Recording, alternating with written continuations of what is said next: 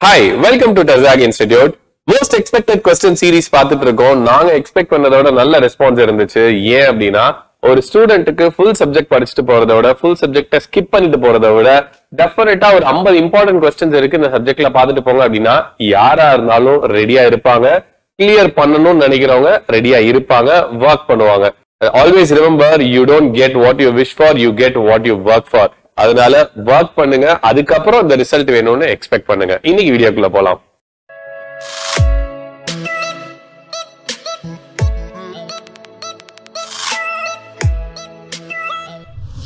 தமிழ்லயே பார்த்திருப்பீங்க, சர்வையிங்கா பார்க்க போறோம். சர்வையிங்ல மோஸ்ட் எக்ஸ்பெக்டட் கொஸ்டின்ஸ். இப்போ நம்ம பார்க்க போறது யூனிட் 1.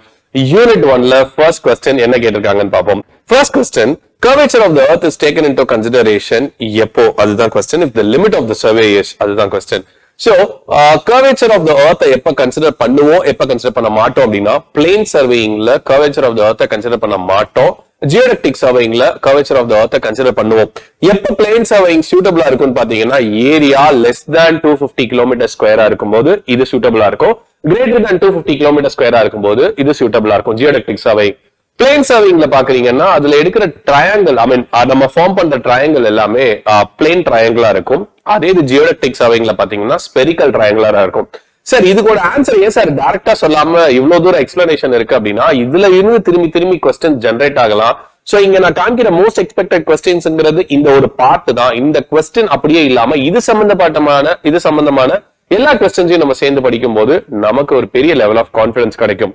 ஃபைன். சோ இதுல பாக்குறீங்க அப்படின்னா பிளம் லைன் இருக்கு இல்லையா, அது பிளேன் ட்ரையாங்கிள் பிளேன் சர்வேயிங் பண்ணும்போது they never meet each other. ஏன்னா பிளேன் சர்வேயிங்ல பிளம் லைன் இப்படிதான் இருக்கும், parallel-ஆ இருக்கும். அதே இது நம்ம ஜியோடெக்டிக் சர்வேயிங்ல பாத்தீங்கன்னா எல்லாமே வந்து கர்வா இருக்கு இல்லையா, so they meet at the center. இதுதான் பிளேன் சர்வேயிங்க்கும் ஜியோடெக்டிக் சர்வேயிங்க்கும் உள்ள டிஃபரன்ஸ். சோ இந்த கொஸ்டினுக்கான ஆன்சர் என்னன்னு பாக்குறீங்க அப்படின்னா more than 250 கிலோமீட்டர் ஸ்கொயர் தான் இதோட ஆன்சர். அடுத்த கொஸ்டின் பாக்குறீங்க அப்படின்னா the main principle of surveying is to work. Principle of surveyingல ரெண்டு இருக்கு. ஒன்னு whole to part, இன்னொன்னு to locate a point we need two reference axes. இப்போ ஃபார் எக்ஸாம்பிள் நான் வந்து உங்ககிட்ட இந்த இடத்துல ஒரு 5 மீட்டர் தள்ளி இருக்கு அப்படின்னு சொல்றேன். அப்போ இது ஒரு ஆக்சஸ், இது ஒரு ஆக்சஸ். இதுல 5 மீட்டர் தள்ளிங்கிறது இங்கேயும் இருக்கலாம் அல்லது இங்கேயும் இருக்கலாம். அப்போ இப்ப நான் இங்க அங்கன்னு காமிக்கிறது எக்ஸ் ஆக்சிஸ் ஒய் ஆக்சிஸ், அவ்வளவுதான் விஷயம். சோ ஒரு பாயிண்ட் வந்து 5 மீட்டர் தள்ளி இருக்கு ஆரிஜின்ல இருக்குன்னா அது எக்ஸ்ல இருந்து 5 தள்ளி இருக்கலாம், ஒய்ல இருந்து 5 தள்ளி இருக்கலாம். சோ அது எக்ஸாக்டா எங்க இருக்குன்னு காமிக்கிறதுக்கு I need two reference access. அதுதான் சர்வேயிங்கோட main principal. And another principal பாத்தீங்க அப்படின்னா whole to part. Whole to part அப்படிங்கிறது ஒண்ணும் இல்ல, பவுண்டரிய பிக்ஸ் பண்ணிட்டு அதுக்கப்புறம் நம்ம ஒர்க் பண்ண ஆரம்பிக்கிறோம். அதுக்கு பேரு ஹோல் டு பார்ட். ஓகேவா? பார்ட் டு ஹோல் பண்ணும்போது என்ன ஆகும் அப்படின்னா இப்போ ஒரு பார்ட்ல இருந்து நான் ஹோல் சர்வேயிங் பண்ணும்போது என்ன ஆகும்னா எரர்ஸ் வந்து அக்யூமுலேட் ஆயிட்டே இருக்கும். அதனால எரர்ஸ் வந்து எக்ஸ்போனன்ஷியலா இருக்கும். சோ அதை அவாய்ட் பண்றதுக்காக நம்ம என்ன பண்ணுவோம்னா பவுண்டரி லைனை பிக்ஸ் பண்ணிட்டு அதுக்கப்புறம் நம்ம வந்து சர்வே பண்ணுவோம். That's called whole to part. Next question. Surveys which are carried out to provide a national grid of control for preparation of accurate maps of large area is known as. So இதுல பாக்குறீங்க அப்படின்னா large area, accuracy இது எல்லாமே இருக்கு. So ஜியோடெக்டிக் surveying தான் அதை வச்சு பண்றது. சோ டைப்ஸ் ஆஃப் சர்வே வந்து நம்மளோட யூடியூப் சேனல்ல இருக்கு, நீங்க அதோட தடவை கோ த்ரூ பண்ணுங்க டைப்ஸ் ஆஃப் சர்வேயிங் என்னென்ன இருக்கு அப்படின்னு. ஃபைன். இப்போ நெக்ஸ்ட் யூனிட்குள்ள போலாம். நெக்ஸ்ட் யூனிட்குள்ள பாக்குறீங்க அப்படின்னா cumulative positive errors occurs in chaining due to. எதனால cumulative errors நடக்குது அப்படிங்கறதா இங்க இருக்க क्वेश्चन. சோ இதுல பாக்குறீங்க அப்படின்னா ஆப்ஷன்ஸ் என்னென்ன கொடுத்திருக்காங்கன்னா length is shorter, slope correction is not applied, sag correction is not applied, incorrect folding of the chain. முதல்ல இதுல எரர்ஸ்ல cumulatively எது பாசிட்டிவ் எரர்ஸ் எது நெகட்டிவ் எரர்ஸ் என்னென்ன டைப் இருக்கு அப்படின்னு நான் இப்ப ஸ்கிரீன்ல காமிக்கிறேன் பாருங்க. erroneous length of the chain இருக்கும்போது அது cumulative பாசிட்டிவாவும் இருக்கலாம் நெகட்டிவாவும் இருக்கலாம். bad ranging இருக்கும்போது it is cumulative positive error தான். பாசிட்டிவ் எரர் அப்படிங்கிறது ஆக்சுவல் வேல்யூவோட நம்ம மெஷர் பண்ணது அதிகமா இருக்கு அப்படின்னா we term it as positive. bad straightening அப்படிங்கிறது cumulative தான், பாசிட்டிவ் தான். careless holding or marking வந்து it's compensating error, cumulative compensating positive and negative ரெண்டுமாவே இருக்கலாம். non horizontality இருக்கு அப்படின்னா it's cumulative and positive error. sag இருக்கு அப்படின்னா cumulative as well as positive.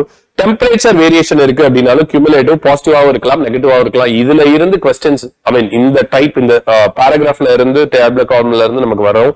அதனால பாருங்க வேரியேஷன் ஆஃப் புல் இருந்துச்சுன்னா காம்பன்சேட்டிங் ஆகும் பாசிட்டிவாவும் இருக்கும். சோ இதுக்கு ஆப்ஷன் பாக்குறீங்க அப்படின்னா 1, 2 and 3 are correct. Next question. If theta is the angle of the slope and L is the length of the slope and h is the difference in elevation between two ends of the line, then slope correction will be. இத படிக்கும் போதே slope correction ஓட சேர்த்து sag correction, pull correction, temperature correction இது எல்லாத்தையுமே சேர்த்து படிச்சிருங்க. இப்போ இந்த क्वेश्चनக்கான சொல்யூஷன் என்னன்னு பார்க்கலாம். sag correction, slope correction தான் இதுல இருக்கிற क्वेश्चन கேட்டிருக்கிறது. சோ இது வந்து என்னோட லெந்த், இது வந்து என்னோட ஹரிசாண்டல் லெந்த். சோ இதோட டிஃபரன்ஸ் பாக்குறீங்க அப்படின்னா L minus D தான் இதோட டிஃபரன்ஸ்.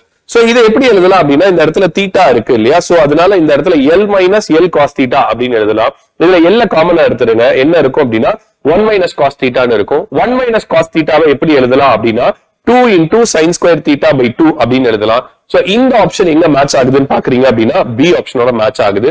சோ இதுக்கு ஆன்சர் B. இப்போ நம்ம என்ன பார்த்திருக்கோம்னா ஸ்லோப் கரெக்ஷன் பார்த்திருக்கோம். இதே மாதிரி I insist you to study about, okay, I advise you to study about sag correction and pull correction. Next question குள்ள போலாம். 30 meter metric chain is found to be 0.1 meter too short. இங்க எங்க இருக்குன்னா length வந்து ஷார்ட்டா இருக்கு அப்படின்னு சொல்றோம். throughout the measurement, so measurement பண்ண measurement அப்பனா தப்பா இருக்கு. So if the distance measure is recorded as 300 meter, then the actual distance will be, see என்ன கேக்குறாங்க அப்படின்னா corrected length கேக்குறாங்க.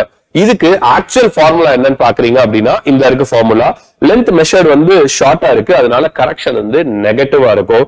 So correct length is equal to measured length into RF of representative factor of wrong scale divided by RF of correct scale. இதுக்கு ஒரு சின்ன mnemonics இருக்கு. என்னன்னு பாத்தீங்கன்னா true is equal to false அப்படின்னு ஒரு நிமோனிக்ஸ் நான் சொல்றேன். என்ன அர்த்தம் இதுக்கு அப்படின்னு பாத்தீங்கன்னா true அப்படிங்கிறது தேவையான லென்த், அதாவது true length into அந்த RF of true scale.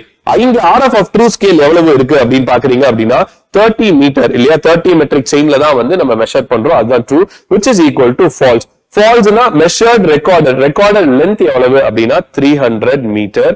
So இதுல measured length நான் இங்க மார்க் பண்ணிருக்கேன்.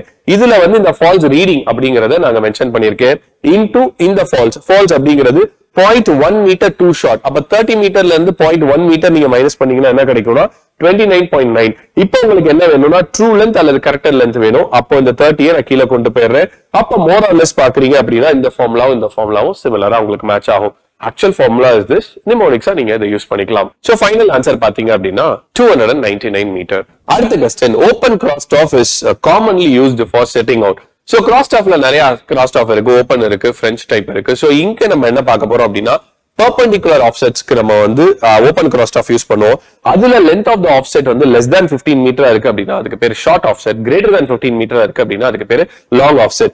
இங்க open cross staff வந்து எதுக்காக மெஷர் பண்றோம், highly suitable இருக்காக அப்படின்னா long offsetக்காக. அடுத்த क्वेश्चन பாக்குறீங்க அப்படின்னா adjustable cross staff எதுக்கு யூஸ் பண்ணுவோம், used for setting an offset of at any angle. இதுதான் வந்து இதோட ஆன்சர். ஏன் அப்படின்னு பாத்தீங்க அப்படின்னா adjustable cross staff வந்து நம்ம எதுல இருந்து வேணாலும் யூஸ் பண்ணலாம், எனி ஆங்கிள் யூஸ் பண்ணலாம். சோ அதுக்கு ஆன்சர் வந்து option D, at any angle. இப்ப கடைசி இந்த ரெண்டு क्वेश्चन பாக்குறீங்க அப்படின்னா இன்ஸ்ட்ருமெண்ட்டை பேஸ் பண்ணி இருக்கு. சோ சர்வேயிங்ல இன்ஸ்ட்ருமெண்ட்ஸ் பேஸ் பண்ணி क्वेश्चंस வந்து எல்லா எக்ஸாம்ஸ்லயுமே கேட்டுட்டே இருக்காங்க. சோ இப்போ நம்ம இன்வார் டேப் பத்தியா இருக்கலாம், அல்லது வந்து கிளினோமீட்டர் பத்தி இருக்கலாம், இல்ல தியோடலைட் பத்தி இருக்கலாம். சோ இதெல்லாம் அடுத்து இப்போ நம்ம செயின் சர்வேயிங்கோட கன்ஸ்ட்ரக்ட் பண்ணிருக்கோம், அதை பத்தி மட்டும் பேசுறேன். என்ன அப்படின்னா கண்டிப்பா சர்வேயிங் இன்ஸ்ட்ருமெண்ட்ஸ் நீங்க படிக்கும் போது இப்ப அடுத்த क्वेश्चन பாருங்களேன், ஆரோ எதுக்காக யூஸ் பண்றோம், டிராப் ஆரோ எதுக்காக யூஸ் பண்றோம், இதுதான் அடுத்த क्वेश्चन.